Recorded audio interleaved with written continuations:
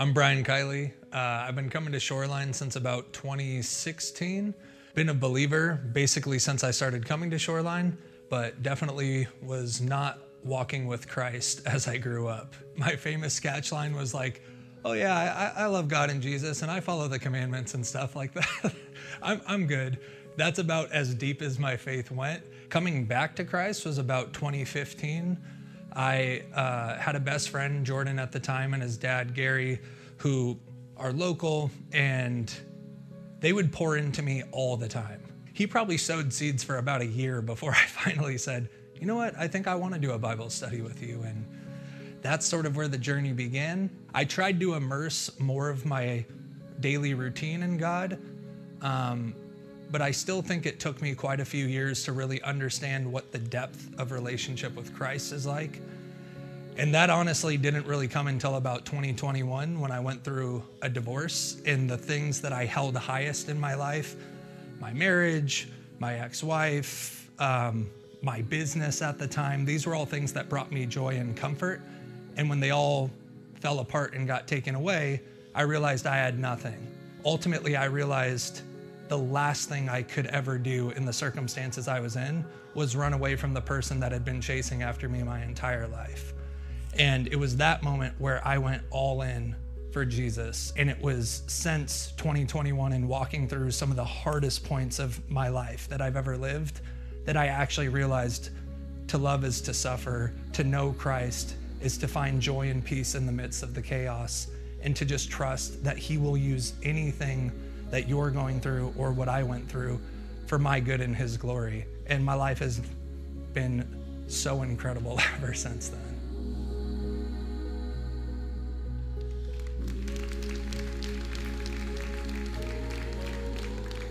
Yeah, I just love that quote that Brian shared. To know Christ is to find joy and peace in the midst of the chaos. Thank you, Brian, for sharing that with us. And thanks for sharing your story.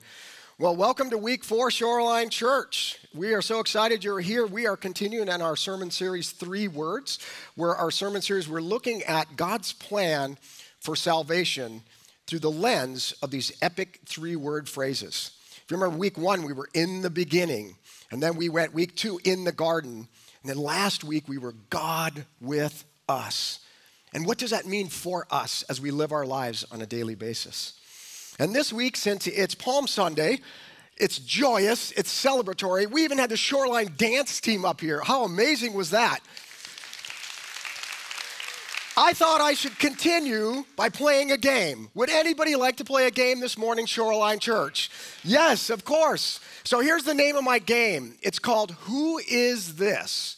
And what I'm going to do is I'm going to give you 3 clues for a historical figure.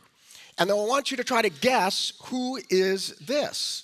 But I don't want you to shout it out as soon as you know the answer, if you think you know the answer. I want you to wait till the end till all 3 clues are done, and then I want you to shout it out as loud as you can after I ask, who is this? And for those of you who are joining us online, if you are on one of our hosted platforms, you can actually go into the chat bar and put who you think this is. All right, you ready to go, Shoreline Church?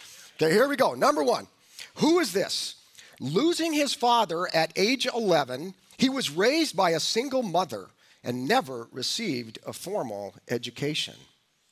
Okay, clue number 2. He had 2 beloved dogs named Sweet Lips and Madame Moose. You got that yet? Number 3, as a military commander, he actually lost more battles than he won. And in one battle alone, he had 2 horses shot out from under him and 4 bullet holes through his coat. Yet, he was miraculously never wounded. Okay, Shoreline Church, who is this? George Washington. They get it over here.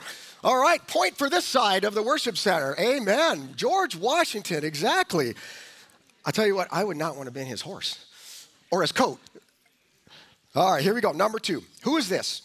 At age 5, his name was officially changed on his birth certificate by his father in honor of a German monk. At age 15, he skipped 2 grades and entered college, eventually earning his college degree at age 19 and a PhD by age 25. As a seminary student, he was elected student body president and graduated valedictorian of his class despite receiving a C grade in his public speaking class. All right, Shoreline Church, who is this? Dr. Martin Luther King Jr., exactly. How would you like to be his public speaking class professor? The guy that gave him a C in his public speaking class. Dr. Martin Luther King Jr. Yes, you got it, Shoreline. You're on a roll now. Here we go. Number 3. Who is this? She was born of Albanian descent in Eastern Europe and chose to dedicate her life to full-time service to God at the age of 12. Okay, clue number 2. During her first teaching assignment, she was given no supplies or equipment. Instead, she taught her students by writing in the mud with wooden sticks, making use of what little resources she could get her hands on. Okay, here we go, 3rd clue. She received more than 120 honors and awards in her lifetime, including a Nobel Peace Prize in 1979. Shoreline Church, who is this? Mother Teresa, exactly, you got it. Beautiful. Well, now for some of you, how many of you got all 3 right? All 3 right. Okay, you are officially the Shoreline historians. We dub you Shoreline historians. But for some of you, maybe didn't get any right. Here's your bonus. We all could get this right. Here we go, bonus. Who is this? He created the universe and everything in it. He is the King of kings and Lord of lords. In his name alone, every knee will one day bow before him. Shoreline Church, who is this? Jesus. You got it. Amen. Well, if you didn't guess our 3 words for today, who is this? Who is this? And that was the question that they were asking over 2,000 years ago in the original Palm Sunday, on that first Palm Sunday. And so before we dive into our biblical text today, what I want to do, just set the stage a little bit. So Jesus and the disciples are on their way to Jerusalem. And of course, they're going there leading into the week of Passover. And if you remember Passover, this was when the people of Israel, the Jewish people, celebrated and commemorated God's deliverance of the people of Israel out of slavery, out of bondage in Egypt, okay? So that's Passover. And so this is a festival. And what that means is that people would make a pilgrimage every year to the temple in Jerusalem. And so the streets going into Jerusalem and the streets within Jerusalem would be jam-packed with people. In fact, historians at that time say that in that point of history, Jerusalem's normal population was only about 20,000 people. But during Passover week, it swelled to over 2 million people. That's 100 times the population. So you think we have it bad during car week?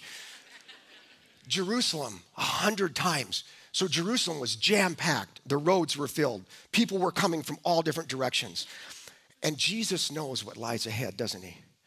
Jesus knows in the days ahead that he will be betrayed by one of his disciples. He will be abandoned by all of his disciples and closest friends. He will suffer and he will go to the cross. And Jesus knows what lies ahead.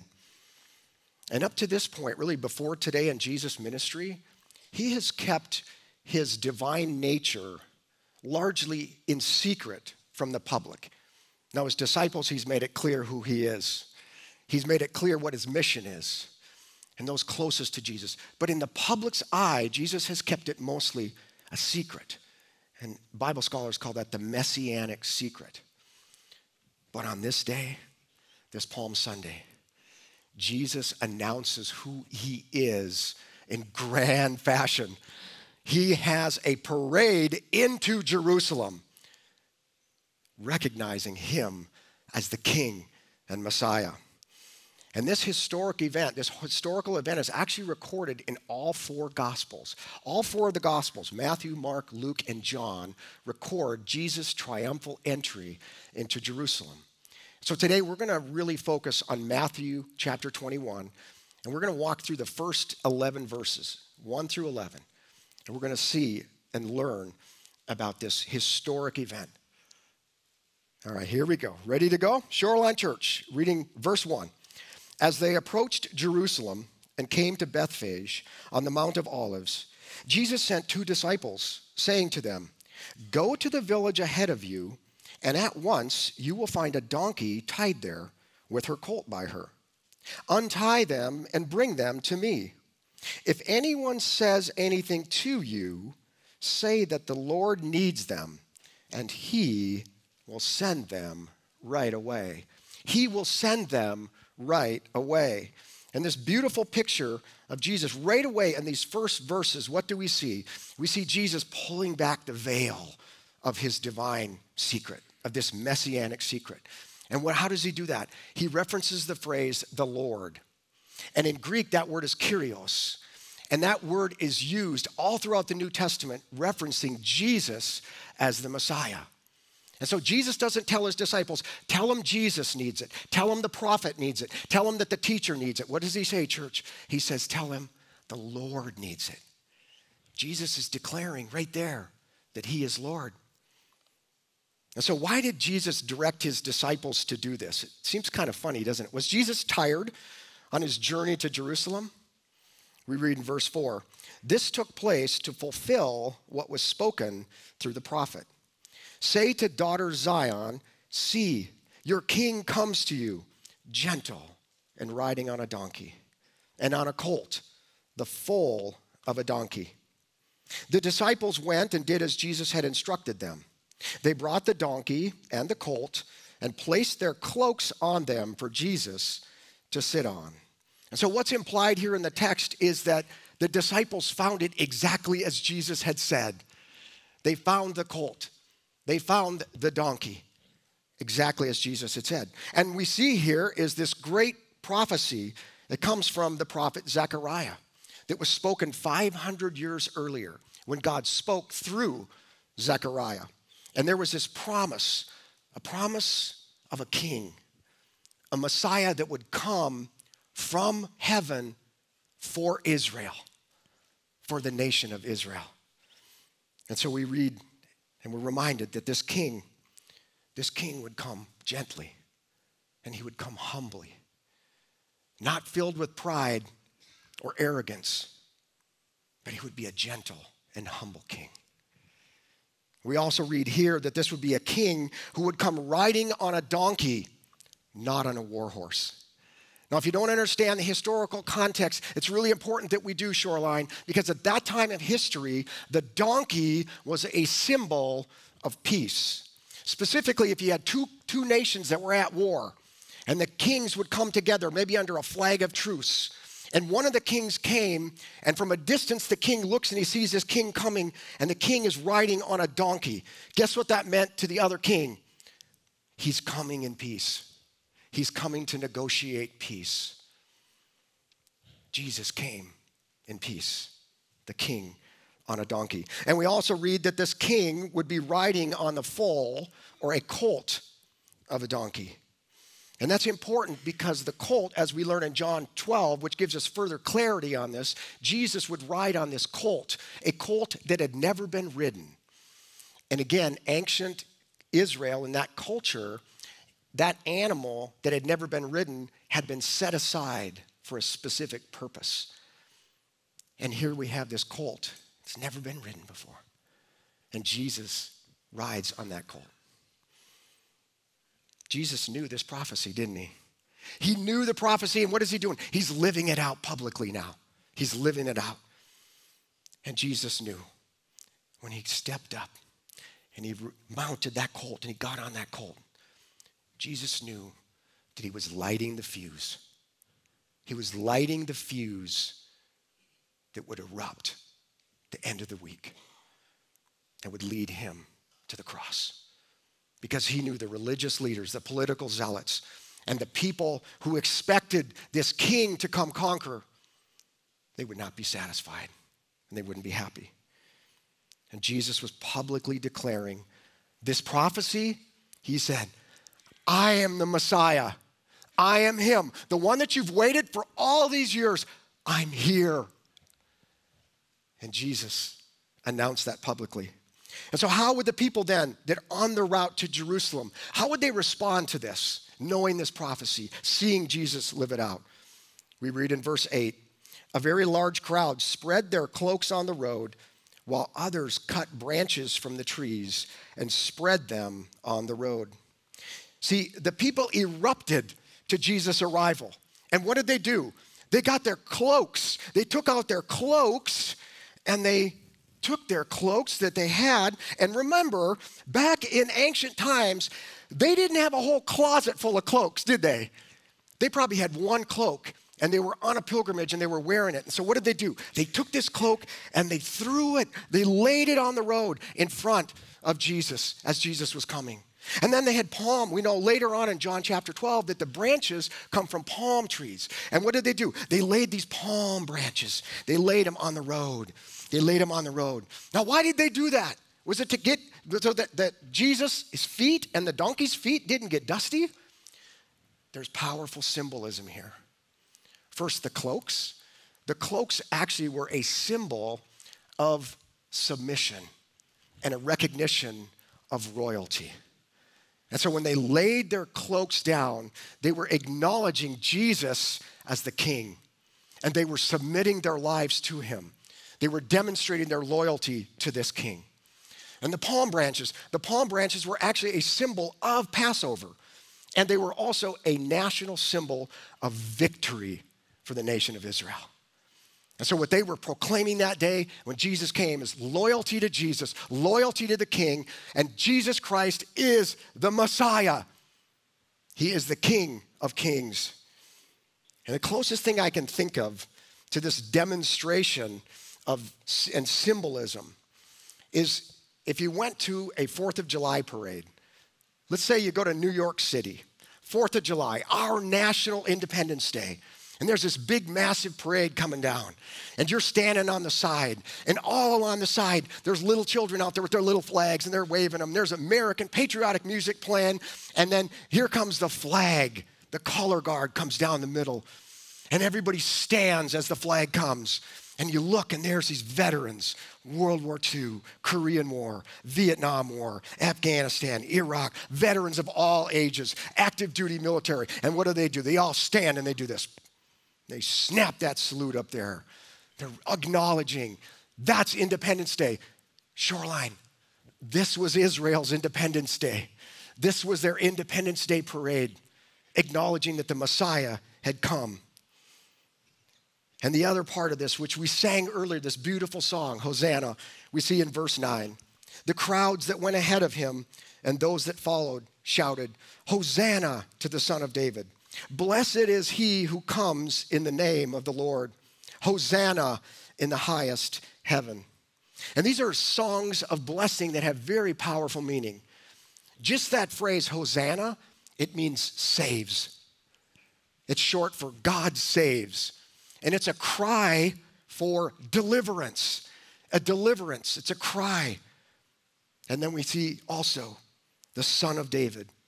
And if you remember from the Old Testament, we know that the Messiah comes from the lineage of King David. And also they were saying, blessed is he who comes in the name of the Lord. So the crowds were acknowledging Jesus as the Messiah and the honors that he is due. Blessed is he who comes in the name of the Lord. And they were crying for deliverance from what? Crying for deliverance from oppression. Remember, Israel was under the rule of Rome at that time. And so they were expecting that Jesus would come as their deliverer. This was their Independence Day.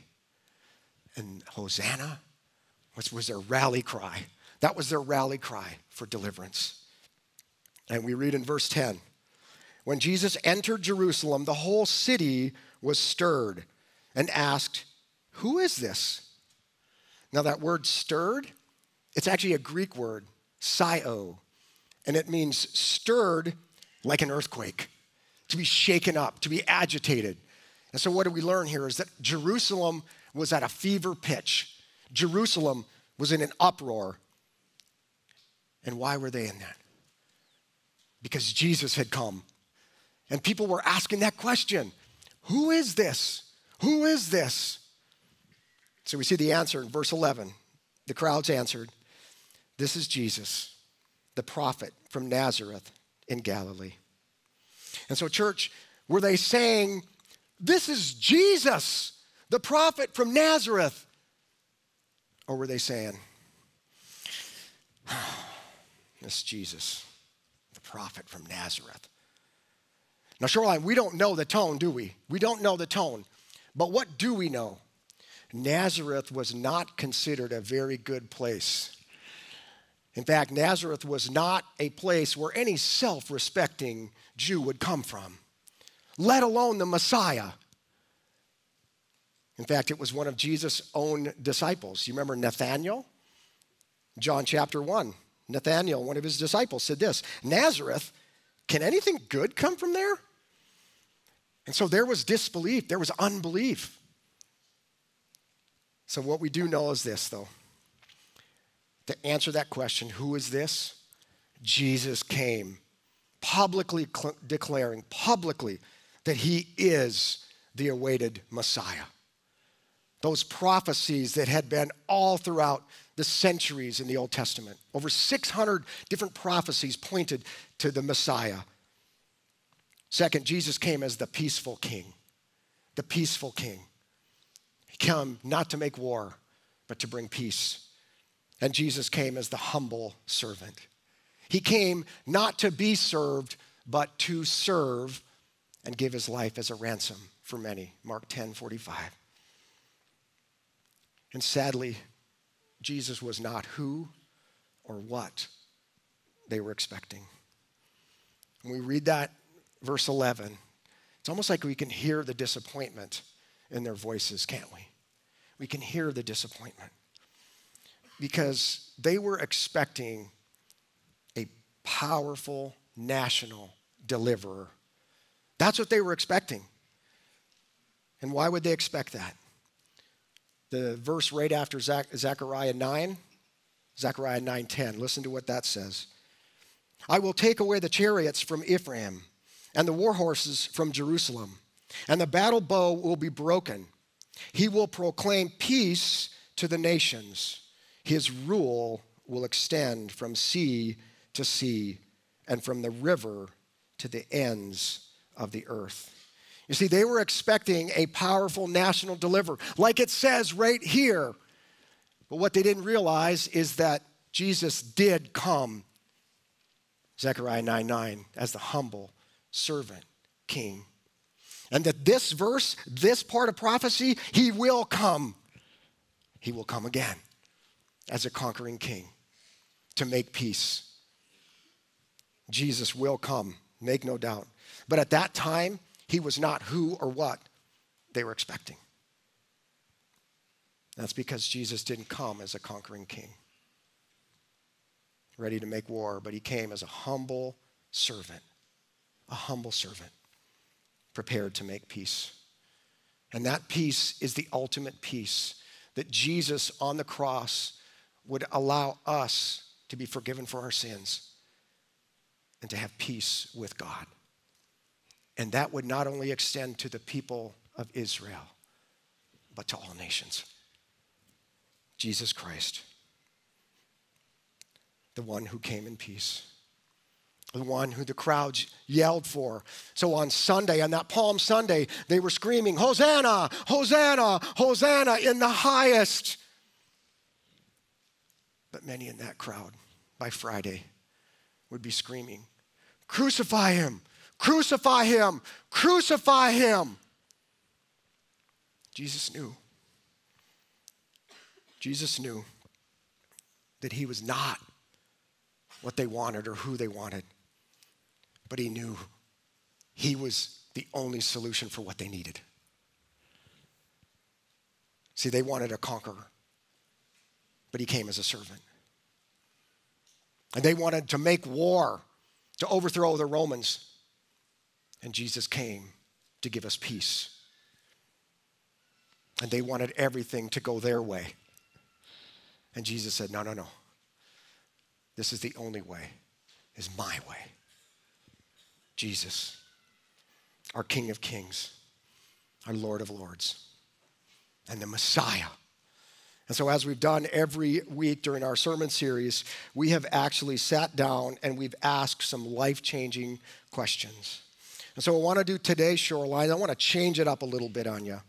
I want to ask you just one life-changing question. Just one question today. And here's the question. Who is Jesus to you? Who is Jesus to you?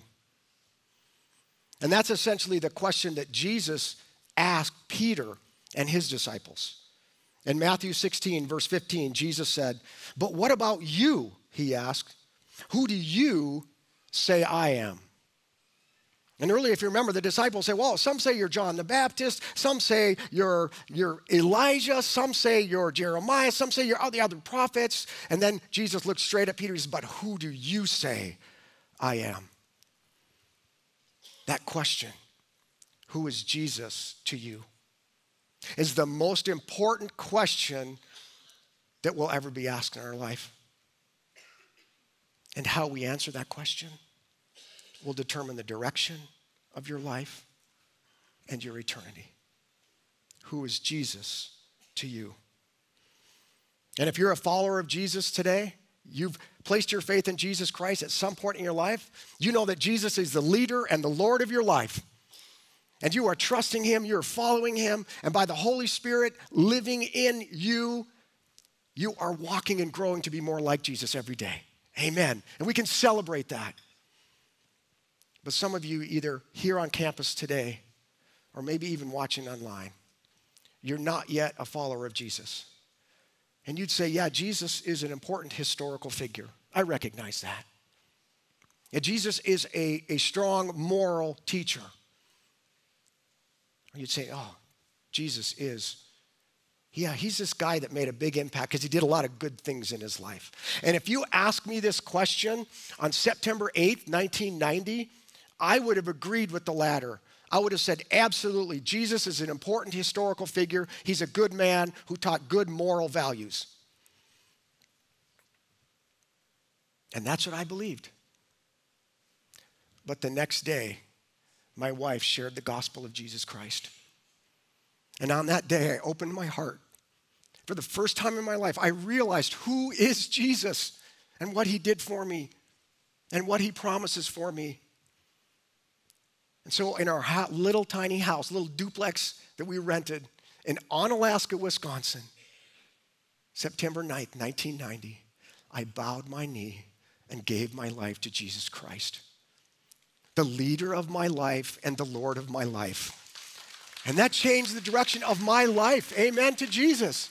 It changed the trajectory of my life. It changed my eternity. Less than a year later, that fresh faith was challenged. You see, after I gave my life to Jesus, my wife Amy and I and our small children, we had 3 children at the time, ages 2, 5, and 7, and we found a local church. We got connected in that local church, and there was this Bible school, there was a Sunday school class that was taught by these 2 medical doctors who also had the gift of teaching, Dr. Mark Young and Dr. Tom Zurbriggen. And they would teach us, and I just was loving the Bible, came to love that and go to church and experience that. But less than a year later, it's late August 1991. I'm lying on the couch in that same 2-bedroom duplex. I've got my knee up on a pillow. It's wrapped in ice and an ace bandage. I'm looking at my children. I'm holding my 2-year-old daughter in my arms. And I'm looking at my 5-year-old and my 7-year-old that are standing right there next to me. And they got tears running down their eyes because they see the tears of pain in Dad's eyes. And I'm looking at my wife, Amy, and she has a look of concern in her eyes. And you're saying, what happened, Sean? What happened? Well, earlier in the day, I left the house with so much excitement. See, I had just gotten back from summer training. I was in my final year. I'd gotten my degree. I was ready. I got my commission in the United States Army. I was getting ready to go back on active duty. I was going to report to my officer basic course 10 days from that date. My life was set. My dreams were ahead. I was going to live out my lifelong dream to be an Army officer. My family, they were excited for the move. The movers were coming that next week. Everything was ready to go. But when I left that day, I went at the invitation of a friend of mine to play on the church basketball team in the City League Championship. And I loved basketball. I played 2 years in college. I loved it. So off I went. 16 seconds left to go in the game. I suffered a catastrophic knee injury. And we'd find out later on that 3 of the 4 ligaments that hold our knee together completely sheared. The cartilage completely destroyed. When I left that day, I was filled with excitement. When I came home that day, they had to carry me in the door. They had to help me onto the couch because I couldn't walk. This is not what I was expecting. But later that afternoon, there was a knock on the door, and it was Dr. Mark Young, our Sunday school teacher. And he'd heard what happened, and he came, and he kneeled down beside me, and he's a general practitioner, right? He's a general, and he looked at the knee, and he knew it was not good. And so he laid his hand on me, began to pray, and he left. And when he left, even though I was filled with despair, I was filled with pain and anxiety, not knowing what lied ahead, there was a sense of peace that it was going to be okay. And the Holy Spirit, as the Holy Spirit only does, nudged, just this gentle nudge in my heart. And these were the words that I heard. Don't give up. Don't give up. Because just as Jesus was on the move on that Palm Sunday, way back 2,000 years ago, Jesus was already on the move in my life. The next morning, we got a call from the top orthopedic surgeon's office in La Crosse, Wisconsin. And they said, hey, Dr. Young recommended to the doctor that she take you on as a patient. And so that next day, they had an opening. I got to go in, I got to see the top orthopedic surgeon, and she said, your knee is so damaged, we're gonna operate this Friday. Is that okay with you? And not only that, but my report date was 10 days away. And you know how the Army was back then. If you didn't show up ready to go, or at least had a surgery that says, I'm ready to go, I would have been disqualified medically. And my professor of military science called the school in Fort Huachuca, Arizona, and got my report date delayed for 2 extra weeks. And in that 2 weeks, I was able to have the surgery, I was able to report late, and our little tiny family, we loaded up in our Toyota Camry. And with me in the back seat with my knee straight up between the seats, ice pack on it, a child on either side, and our 7-year-old son, the navigator seat of my wife, we embarked down to Arizona. And God was on the move as well when we got there. Because when we got there, there was a pastor and his wife and their family who heard about our situation, and they took us in under their wing. They provided for us a place for us to live, a place for me to continue to grow. And not only that, but when I got there, the commander of the school said, hey, we see what you're going through. We're going to have a delay. We're not going to have you start class until January. Will that give you enough time to heal, to do the physical therapy you need? The answer was yes. And so as I learned back then, I have to trust Jesus, and I have to follow Jesus and not give up. Because he made a way then, and he made a way, and he still makes a way today, amen? And so my 3 words to live it out for each one of us today is don't give up. Don't give up. I don't know what you're going through. I don't know what your life looks like right now, but God does. And I suspect for many here or many online today, there's something in your life that is really causing you to be tempted to give up. And today the message is this: don't give up. Don't give up. Maybe you're facing seemingly insurmountable challenges like I was back in August of 1991. Maybe it's health, or maybe it's financial, or maybe it's relational. I don't know. But don't give up. Don't give up. Maybe your marriage or maybe your family, it seems like it's falling apart. And Jesus says, don't give up. Keep praying for them. Keep loving them. Keep extending grace. Or maybe there's somebody in your life that doesn't yet know Jesus Christ, or they've wandered away, or they've walked away from walking with Jesus.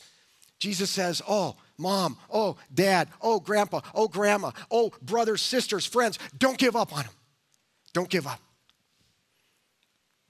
And for some of you, if you're not yet a follower of Jesus, you're watching today. Don't give up on seeking Jesus. Don't give up on keeping your heart open to Jesus. And for all of us, don't give up on Jesus. Don't give up on him. And why is that? He didn't give up on us. He didn't give up on us. Jesus, on that Palm Sunday, think about this. He could have not even gotten on to the colt's back. Jesus could have chose to get off the colt's back at any point on his journey to Jerusalem. Jesus could have stayed on that colt and just kept riding through Jerusalem. But he didn't. He chose to go the distance for you and I. He didn't give up on us. The Bible says that for the joy set before him, he endured the cross, scorning its shame. The joy that was set before him was to please the Father, to return to the glory of heaven, and to bring many sons and daughters to glory. You are that glory if you're his follower. His desire is for you to come to know him. Jesus didn't give up on us, and we shouldn't give up on him. So 3 words. In the beginning, in the garden, God with us. And now today, the question, who is this? And the answer is Jesus, the only hope and solution for us, for today and for all eternity. Amen? Amen. So Lord Jesus, we thank you for your goodness. Jesus, we thank you that you did not give up on us, that you went from the colt to the cross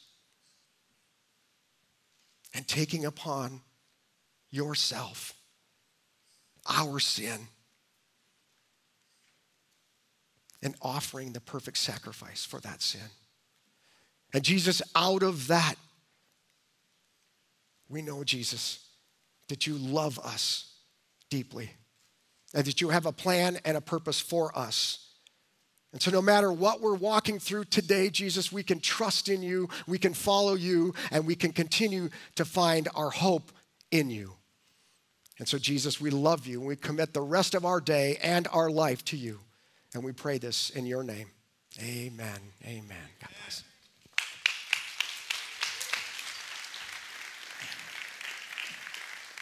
I have a couple of quick announcements for you. If you are a follower of Jesus, you have surrendered your life to Jesus, you've accepted that gift of his death and resurrection for your sins, and you haven't yet been baptized, we want to invite you to a baptism class today at 12:30. It'll be in the garden room. We'd love to have you join us with Pastor Roy and to hear a little bit more about baptism and what it means. We're going to be having a baptism at our next night of worship in April. That's Wednesday, the first Wednesday of April. If you have not yet done so, we would love to have you pick up some of these little invitation cards. They're out in the lobby as you go out. They have them in the Connection Center. These are to show other people. These are to give to other people to invite them. You'll see our 2 Good Friday times on there, and we've got 3 Easter service times. We'd love to have you come, but we'd also love to have you invite somebody else. So grab a card, grab a handful of cards, and please invite some people this week. As always, if you need prayer we'd love to have you come up front here in the worship center. If you're online, your host would love to pray for you. Or you can send an email to prayer@shoreline.church. Well, we would love to join you in praying for something that's going on in your world.